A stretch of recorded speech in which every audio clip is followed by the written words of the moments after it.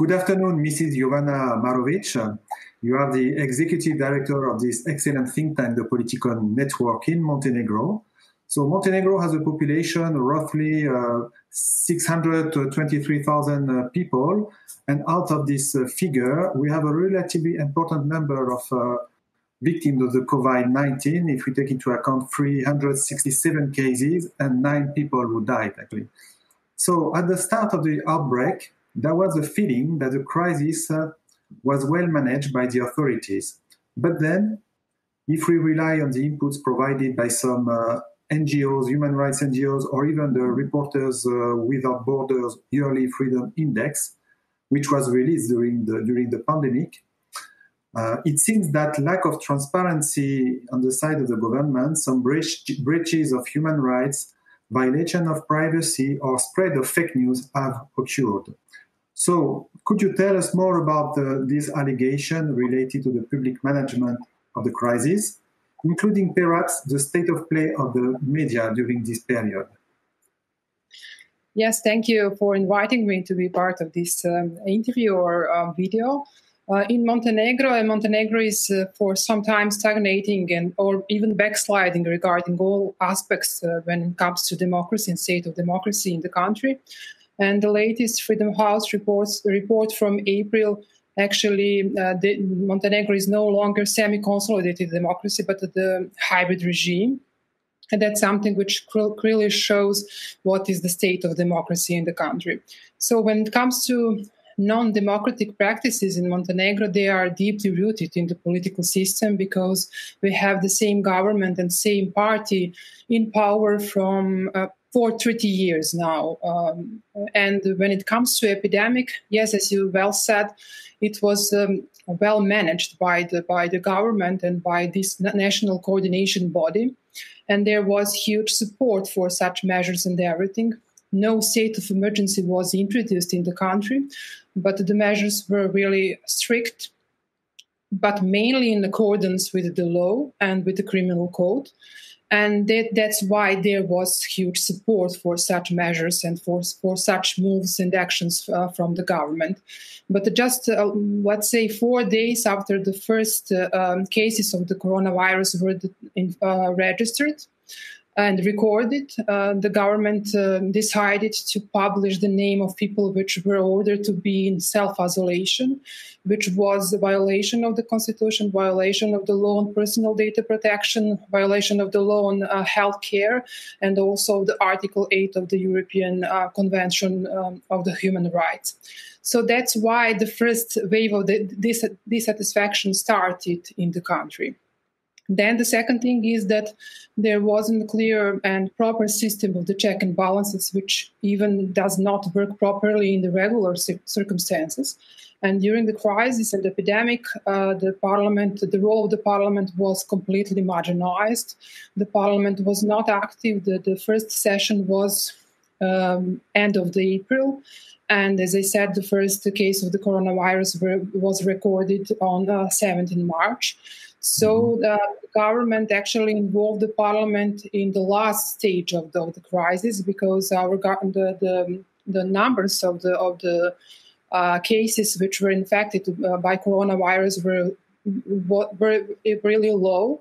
For example, you already said that now the number is higher, but by the end of May, number of infected was 326 and number of deaths was 9. Mm-hmm. So that's why the government was trusted during that period. But after this decision to publish the names of the people in self-isolation, and after the all moves regarding the parliament and then adoption of some really problematic solutions, there was the wave of the dissatisfaction in the country. So during that session in end of April, the parliament adopted changes to the law on political party financing, and with these solutions, the government, actually the parliament and the state, allowed to pay and to allocate social benefits during the election year, because the reasoning was in justification in order to mitigate the risks and what happened during the crisis. That's the first thing which was problematic. The second thing is the change of the law on local self-government, where now the mandate of the local parliaments can be extended during the crisis and epidemic. That's two cases which are really, really problematic, and where the government actually used the crisis to push some really problematic solutions. And then when it comes to media, this trend of arrests because of the fake news, because of the panic, spreading panic and everything, started even in January and February, and it was continued during the crisis. And that's something which is also really problematic in terms of, let's say, respecting the rights and freedoms in the country.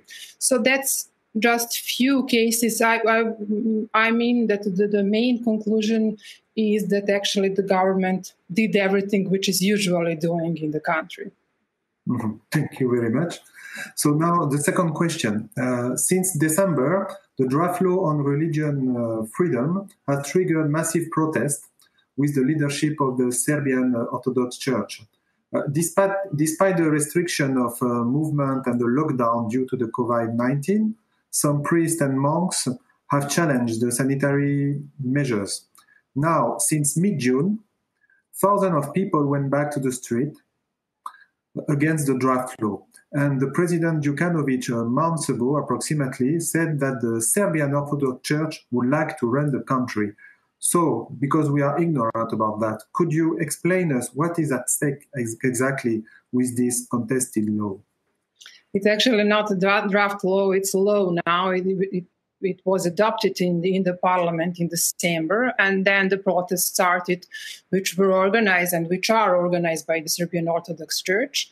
There are a few really controversies regarding this law, and the few articles in that law on freedom of religion are interpreted by the supporters of the Serbian Orthodox Church, by the part of the opposition, but even by the part of the civil society in the country, as an attempt of the government to grab property of the Serbian Orthodox Church. This church is controlling. There is some data from some newspapers that the Serbian Orthodox Church is controlling over 700 churches and monasteries and the other property in the country. And that's why this is really a huge issue in the country.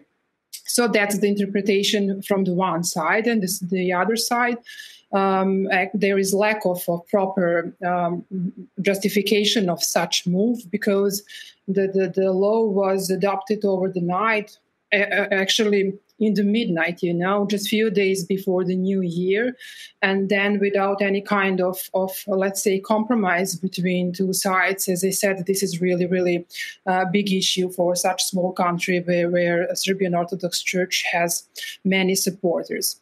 So that's why there are protests in Montenegro. There were some, let's say, violation of the measures that the public gatherings were banned during the crisis. And during that public gathering in Nikšić on 12th May, as you said, bishop and some members of the Serbian Orthodox Church were arrested, but the government police did not arrest the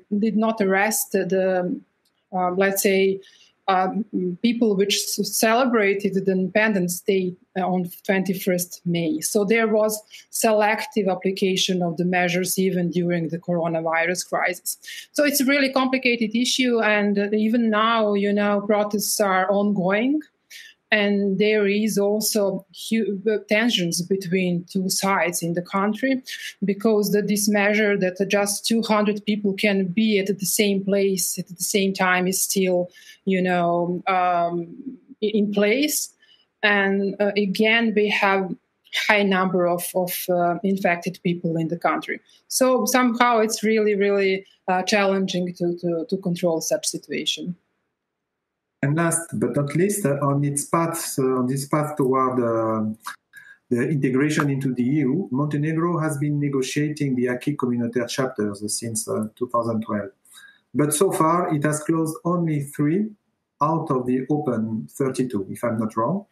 Meanwhile, and after a difficult debate among the EU member states, a new methodology of the European Commission with the Western Balkans, the 6 Western Balkans candidate, has been adopted in March, so during the time of the pandemic.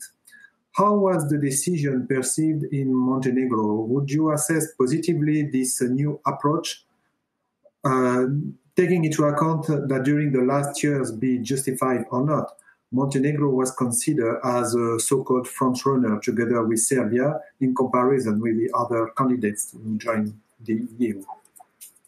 I think that Montenegro will still be front-runner with new methodology or without new methodology, just because Montenegro really fulfilled many of criteria to open these 32 chapters. I think that this acceptance of the new and revised methodology by the European Commission now has just symbolic character. The government wanted to send a message that it is ready to negotiate under the strict new conditions. And I think that there are really good principles in that new revised methodology. But the good principles were even in the strategy, from 2 years ago. But the strategy is, it's like that letter. So on the paper, so now, we still don't know what will be with the methodology in practice. I see methodology, as I said, as a good one because there is some initiative to have the proper system of sanctioning or rewarding system in accordance with the progress, in accordance with the results in the rule of law.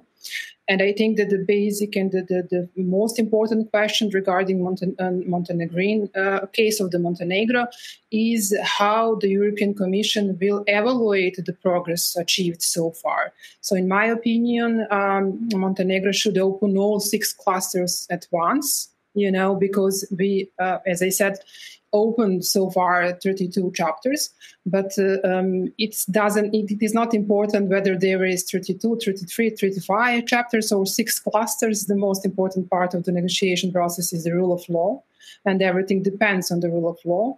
And Montenegro has no progress regarding the rule of law. So the basic thing is the same as with the, let's say, old methodology. So it's good that Montenegro accepted the methodology, but as I said, Montenegro is not successful in providing track record and the results in the rule of law. Thank you very much. Fala tudo, Jovana, and hope to see you in Paris. Bye. Bye. Thank you.